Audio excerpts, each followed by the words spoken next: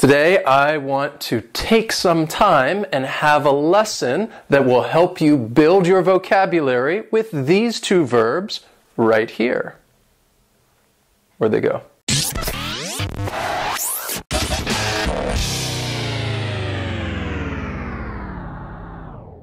Welcome to today's lesson, which is really going to help you build and improve and enhance your vocabulary skills, because I'm going to talk to you about two very common English verbs, take and have, and talk about some of the words that frequently follow these verbs. And these are called collocations. And collocations really help you expand your vocabulary because you're using words that are frequently used together. And you're not just learning one word, you're learning two words and seeing how they're used in different contexts. And there are all sorts of collocations. You can have an adjective-noun collocation. You can have a noun-verb collocation. Or you can have a verb-noun collocation, which is what we're going to talk about today, because I'm going to talk to you about words that frequently follow the verbs take and have. Now, when you think of these verbs, you might be thinking, oh, I know this verb, I know how to use it, I know its meaning. But when these verbs are used with certain nouns, the meaning can change slightly. And that's why it's so important to learn these verbs together with these nouns, because then you'll know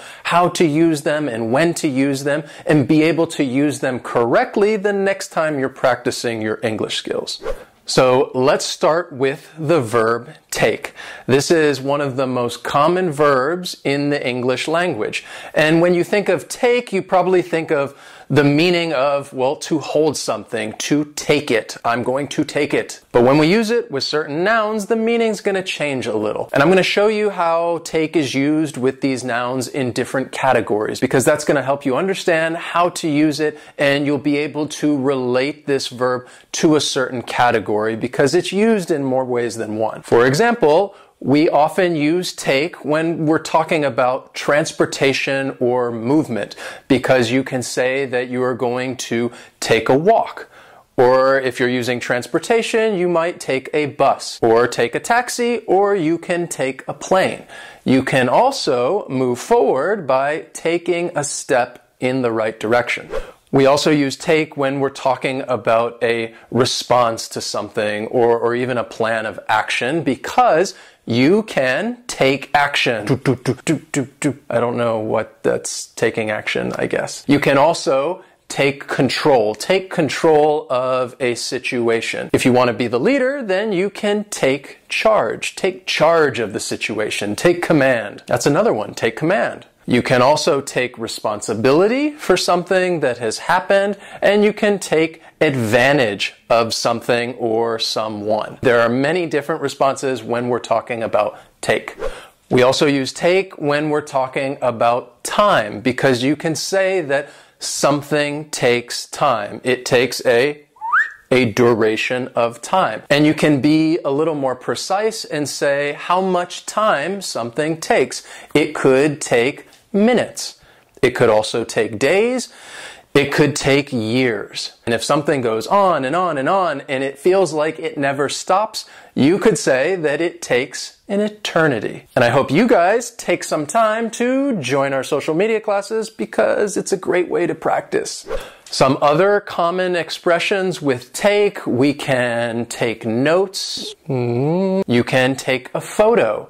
We can also take a nap. Who doesn't love taking naps? You can relax and take a break if you're tired of doing something. You can also take someone's advice. Take advice. These are just some of the nouns that we use with the verb take, but there are many other ones out there that you can learn and practice and use, and that will help you build your vocabulary. Next, let's have a look at the verb have and talk about some of the nouns that we frequently use with this verb. When you think of have, I think most of us think of possession, something that we actually have. For example, I have a phone. I have a phone. And it's important to note that when have means possession, you cannot use it in the continuous tense. You cannot say, I am having a phone. No. But when have is used with certain nouns, the meaning of the verb changes. It doesn't actually mean possession. And in that case, you may be able to use have in the continuous tense. Over the years, I've had many learners ask me about this, and they say, well, you told us we can't use have in the continuous tense, but I'm reading this story and they're using it that way. And I have to explain to them, well, in that story, have does not mean possession. So this is a perfect example of why learning these collocations are important, because the meaning can change and it will help you improve your vocabulary as well as your grammar. So let's start by talking about food, because food is awesome. When we're talking about food, we can have breakfast, we can have lunch, and we can have dinner. And in this case, have kind of means like what you're eating. So we can use it in the continuous tense, and I can say, I'm having breakfast, or I'm having eggs for breakfast, which basically means that I'm eating eggs. You can also have a snack. You can have a drink, like coffee.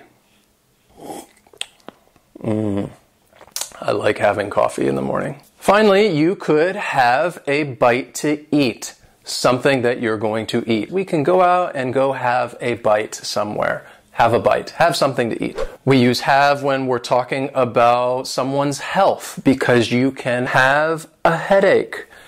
You can also have an injury, or you could even have the flu if you're sick. Have the flu. I hope nobody out there has the flu right now, because it's been going around this year. We can also use have to talk about problems that somebody's having. You can have problems. You can have issues. You could have trouble with something, or trouble with someone. That's not good.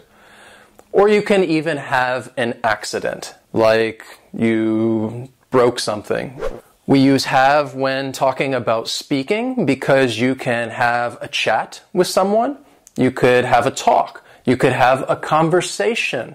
And if you don't agree with somebody, maybe you have an argument with that person.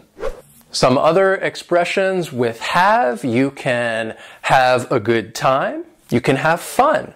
You can have a relationship.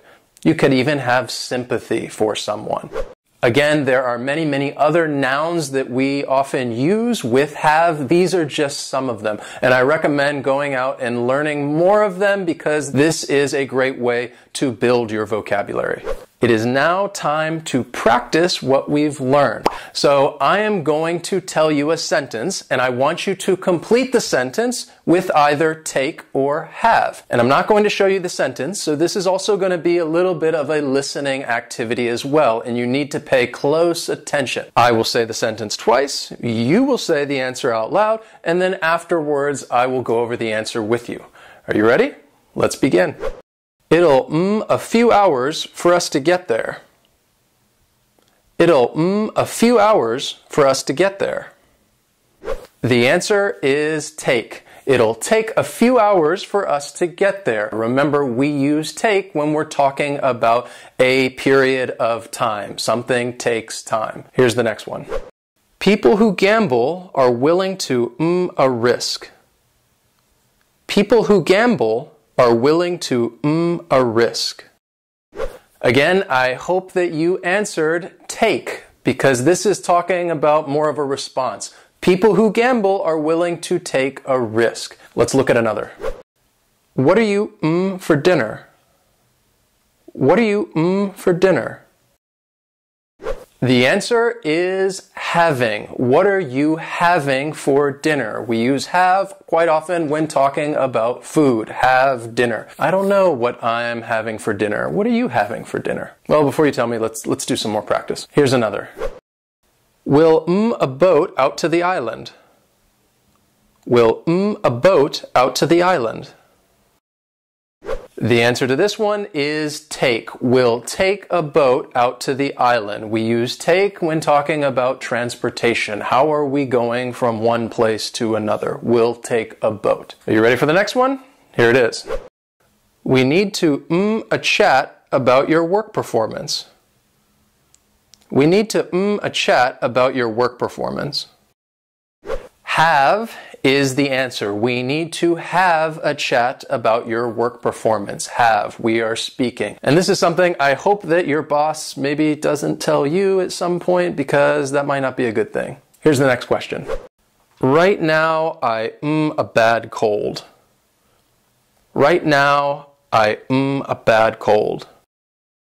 Right now, I have a bad cold. We use have when we're talking about health. Have a cold.